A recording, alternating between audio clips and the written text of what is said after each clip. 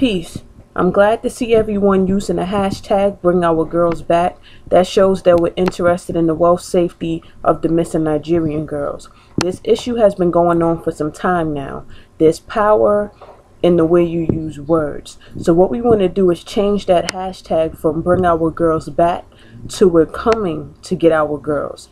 This is to apply pressure to the U.S. government to actually make a move, some action. We've made action for less important issues.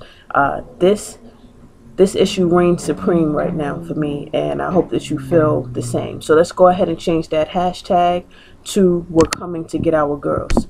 Peace and God bless.